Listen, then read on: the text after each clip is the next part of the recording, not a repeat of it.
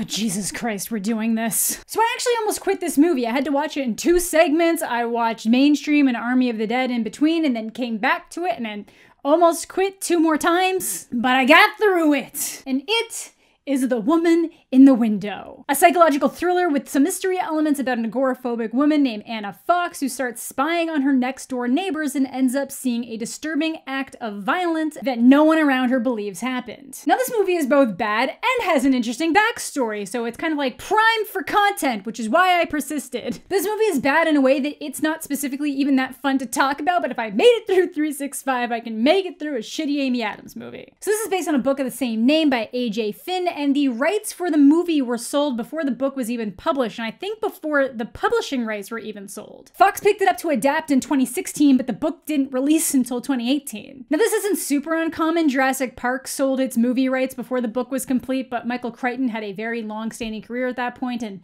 it was dinosaurs. But this was A.J. Finn's debut novel, so it was a little bit unusual that there was this much buzz. But it gets a little bit more clear when you realize that A.J. Finn is a pseudonym for Dan Mallory, a fairly well-known editor in the publishing world, which is likely what gave him his in. By the sounds of it, some publishing houses amped up the bidding wars for this before it even really started. And by all accounts, it seemed like a great choice. When the novel released, it was super well received. It was chart-topping a bunch of thriller lists. It was a bestseller. When it released in paperback, it hit the bestsellers again. It was frequently brought up in conversations about things like Gone Girl and The Woman on the Train, and at least one of those got a good adaptation. However, beneath the success were a slew of controversies. In 2019, The New Yorker released a massive expose outlining the many lies, fabrications, exaggerations, and notoriety of Dan Mallory. He lied about a variety of things, from the totally inconsequential to the downright despicable. He lied about having a doctorate from Oxford, being involved in publishing deals that he wasn't at all, including the time he said he worked directly with Tina Fey on her book, and then one of her representatives had to be like, absolutely not. But he also lied about severe illnesses. There's clearly enough infamy surrounding him in the publishing industry that when his name was revealed to bidders, a large number of publishing houses actually backed out, and it was the company that he worked for that ended up buying the rights. When the author of that New Yorker profile, Ian Parker, called a senior editor that once worked with Mallory, that senior editor said that they always knew someone would call about Mallory, but he wasn't sure if it was going to be a reporter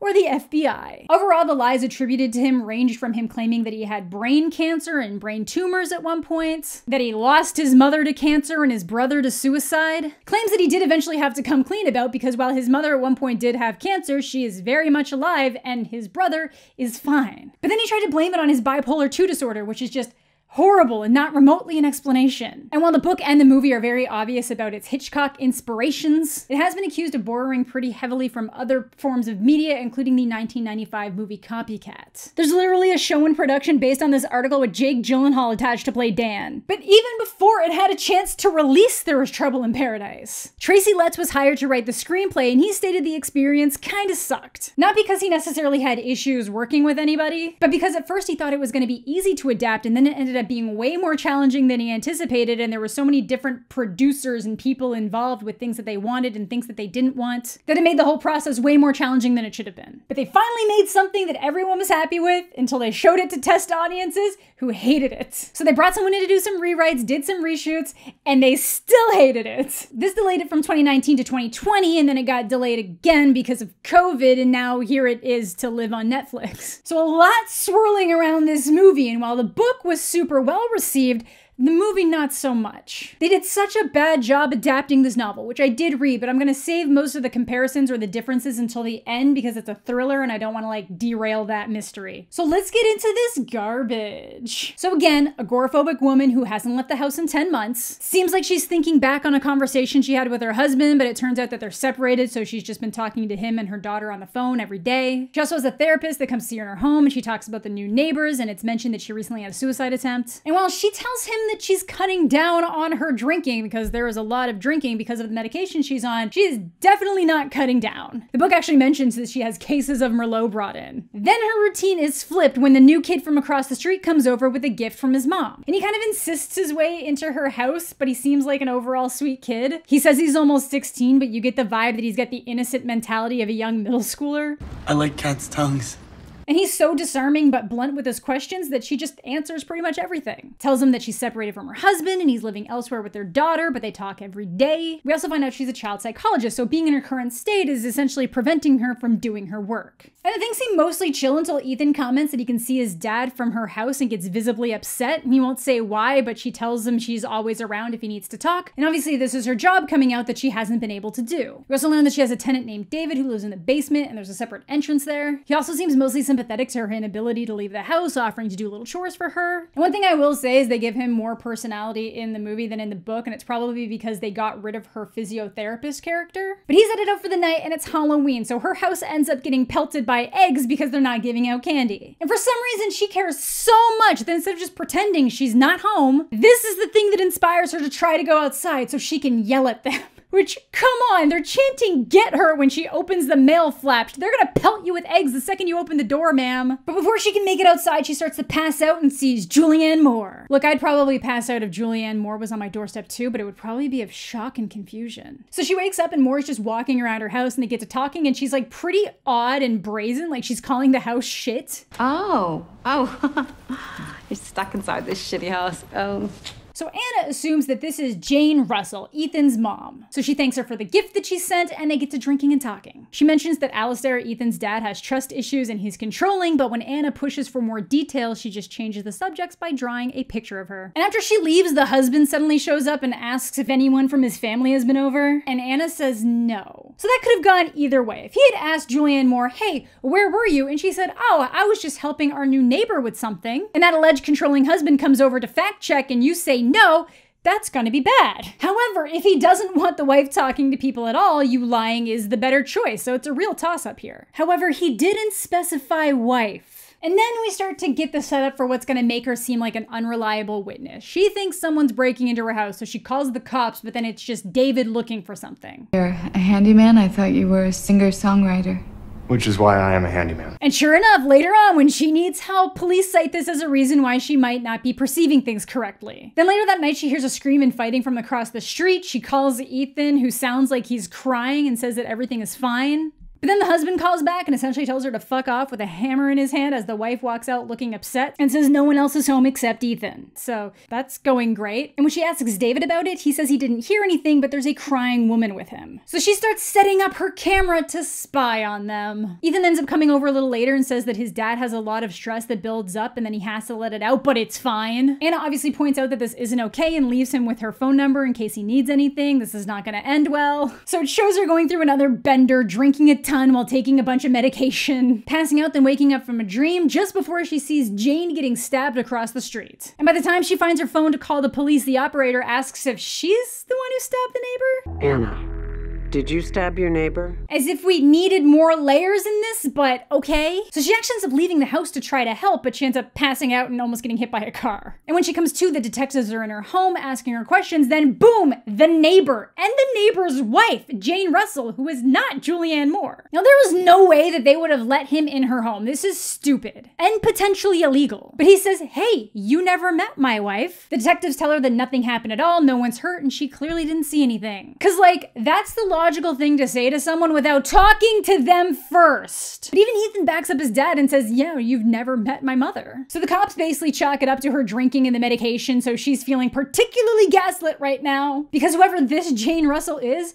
not the woman she met. And characters like this can be super interesting. Unreliable narrators put viewers in a position where they have to wonder if the person they're following is actually seeing what they think they're seeing or if something's happening to affect their perception. Because it in turn affects the viewer's perception of events too. And this has been used super well and very effectively in a variety of ways in a ton of different movies over the years, and then this movie is just trash. Well, I guess it kind of encapsulates how mind-numbingly annoying it would be to get gaslit to this extent, but I hate being annoyed watching a movie more than anything. Good, bad characters make you hate them, but there's this like special level that gets into annoyance that's at least this detective's trying to be nice. The other one's like, you thought someone was breaking into your house, but they weren't. You know, calling 911 falsely is a crime, bitch. But she is positive that she saw something, so she starts looking up Alistair and why the family left their last location. Only to find that Alistair's former executive assistant was found dead and no one was ever arrested. So she's now pretty sure that Alistair killed his assistant and moved away to start over, and has now killed his wife.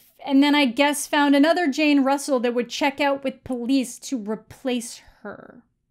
So she wants to ask David if he met Jane while he was helping Alistair out with some handiwork, but he's not home yet, so she just wanders downstairs, and just as she sees a letter addressed to him from the parole board, David comes home and is obviously pissed. You're renting from a woman who can't leave the house, who's getting progressively more obsessed with the next door neighbors, and now she's snooping through your mail. He says he's never met Jane, and the parole stuff is something that he's gonna leave town tonight to try and take care of, but then he kinda gets sinister. We're cool, right? This is the movie really poorly trying to establish tension so that we have another character to be paranoid about. She goes back to spying on the neighbors, starts taking a bunch of pictures until she gets called out by the alleged Jane Russell for being a fucking weirdo. But the next morning, she can't find her cat. And don't worry, the cat is alive, but somehow got downstairs even though she locked the deadbolt when she came up the night before. And he has an injured paw that she just doesn't seem to notice because she's too distracted by an earring that Jane Russell was wearing on David's bedside table. So she starts yelling at Ethan from across the street to come over. He says he can't tell her what's happening, then the dad pops up and slaps the bejesus out of him. And this is right about where I almost completely gave up on this movie. There's just a certain level of tension and annoyance in a movie that makes it stop feeling like a thriller and just causes a visceral reaction in my body of rage. But yet, I persisted all the way through him intimidating her and pushing her up against the wall and delivering a classic, "You were fucking with the wrong family," implying that she's being inappropriate with his teenage son. And honestly, if there is actually nothing going on and this neighbor is just harassing you and inviting your teenage son over, fair. "Stay away from my son, please." She then finally realizes that something's wrong with her cat's paw, but this becomes immediately abandoned when someone sends her a picture of herself sleeping. So she calls the cops again and says the only person that would have a key to her house is David, but he was out of town last night. And then the female detective's like, yeah, no, you definitely just sent that to yourself. And while she's trying to stress to them that she absolutely did not take that picture herself, the other detective lets the Russells in again? How do they keep getting in the home when the police are around? How are you not controlling the scene, officer? You're a detective. That means you're supposed to be better. Then David comes home and says he's never met Jane Russell. So Anna's like, her earring was on your bedside table, and he said that belonged to a woman named Catherine. So everybody's basically dogpiling her until she starts blurting out all of her theories about Alistair abusing Ethan, being fired from his last job, killing his wife, his former assistant, how the real Jane Russell was in her house and drew her a picture. Then she says if her husband was here, he would believe her. And then they dim all the lights and drop this. Dr. Fox, your family is dead. This then shifts to a scene that could have been amazing if it was surrounded by a better movie. Everything fades away until it snaps to her and her family driving at night in the snow. And the husband ends up feeling quite upset because it turns out she had cheated on him. They get into a fight over her phone as she gets a call and go off the road with her as the only survivor. Now in the book, this feels more horrific. She has no signal and she just spends days trying to keep them alive. It kind of looks like this might have happened in the movie, but they just don't draw it out. Then hallucinates her car flipped over in the snow in her own kitchen, which is a great visual in a better movie. So it seems like she's finally willing to accept that her medication has made her hallucinate. That's why the phone conversations seemed more like inner memories, because we never actually saw her talking on the phone. And after this recent occurrence, she feels like it would be better if she just killed herself. She crushes up a bunch of pills and makes a video note to leave behind and everything. Until she remembers the picture she took of her cat when Jane Russell was over. And boom, sees her face in the reflection. So now she knows that even if she was dealing with hallucinations involving her family, she did not imagine this woman. She ends up showing it to David, who's like, that's not Jane Russell, that's Katie. Apparently she told him that she's Ethan's birth mother and ended up in jail after Alistair tracked them down. So he's been paying her to stay away ever since. You're Jane Russell. What makes you say that? So why wouldn't David have pointed out to the police officers that Katie is Ethan's bio mother, so it very well would have made sense that something could have happened to her in that home? Like, at least in the book, he wasn't aware of who she was in the grander scheme of things. It was just some random woman he slept with. Meaning Anna very reasonably could have witnessed this murder. So she wants to go to the police, he says no, and then gets stabbed by Ethan, who says he deserved it for sleeping with his mom, who he also hates, which is why he killed her. Again, not looking for logic from the weirdo teenage killer, but still. He's also been in her house all week, watching her sleep, messing with her things. He specifically enjoys manipulating people and knew just how to act to get Anna's guard down. Because he decided that Anna was his perfect next victim. Says when they were moving in, the real estate agent mentioned what happened to her family. So he thinks she should die because, like his own mother, she failed at her one job, protecting her family. So somehow the real estate agent knew the reason she went off the road, or is just being the only survivor in this car crash reason enough to be be killed. Then he goes on some weird serial killer handbook tirade, like somebody talking about their major. What's my MO? Oh,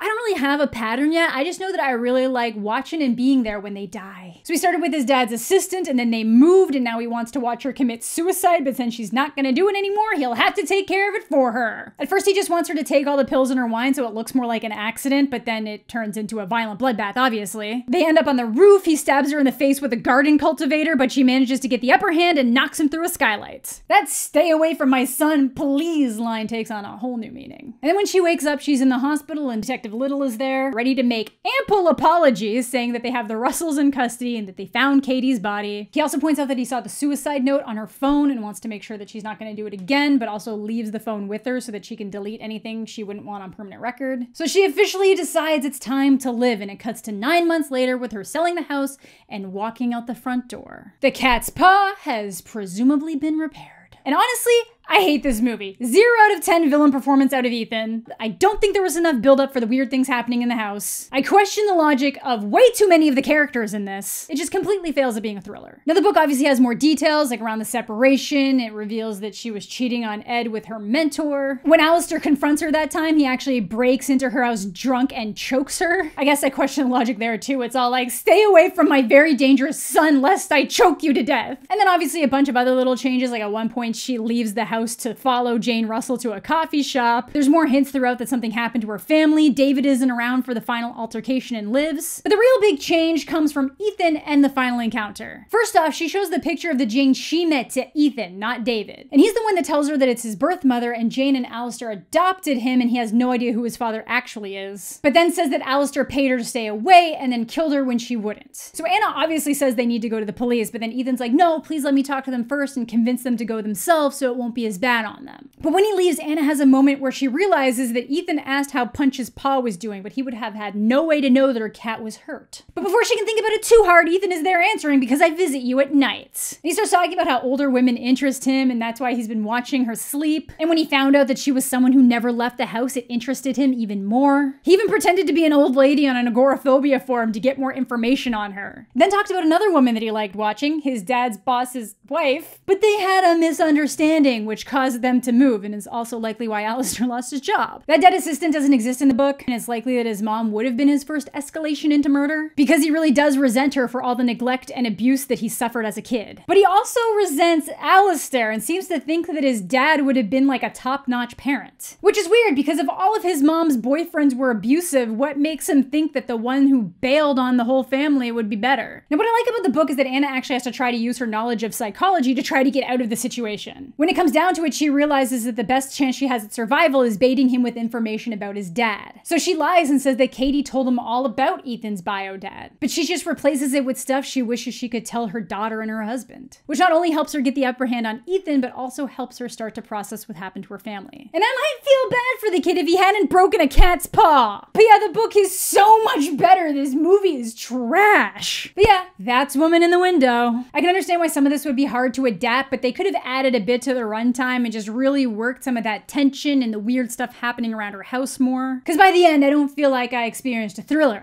I feel annoyance. Ethan doesn't end up coming across as a menacing villain because we don't get the right kind of setup and reveal on him. It's all just very lame. I get what they were going for with the parent needs to protect their child above all costs theme, but it actually makes more sense that he'd just progressively be escalating from voyeurism to murder. But yeah, that's the movie. Let me know what you guys thought. If you saw it, if you loved it, let me know what it was specifically that actually spoke to you, because for me, it just didn't cut it. Let me know if you read the book or are fans of the book. Let me know if you knew anything about that crazy Dan Mallory story. I'll have that article linked below. But thank you all so much for watching. Thanks as always to my Patreon supporters. Subscribe to the channel if you're new. Leave a like on the video if you're into that kind of thing. I hope you're all having a fantastic day. I'm mostly okay, and we'll catch you all later.